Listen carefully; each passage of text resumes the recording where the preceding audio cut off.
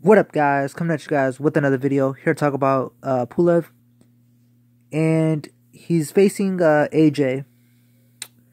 Now, it was rumored that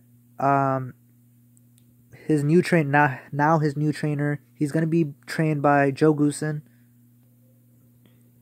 and it was rumored that maybe Joe Goossen might be training Deontay Wilder or helping him, assisting him in his comeback fight with Tyson Fury.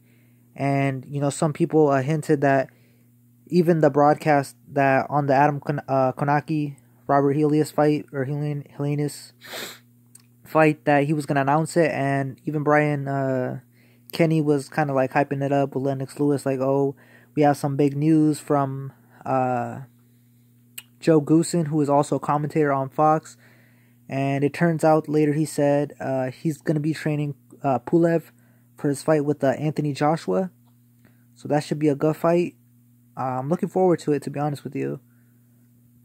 The heavyweight division is just crazy.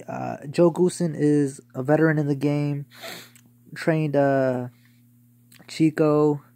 Currently training Lipinets, Areola. Has his gym, there's everyone goes to his gym if they're in LA. Celebs, boxing stars. And it should be, it's a good look for Goossen. Great trainer.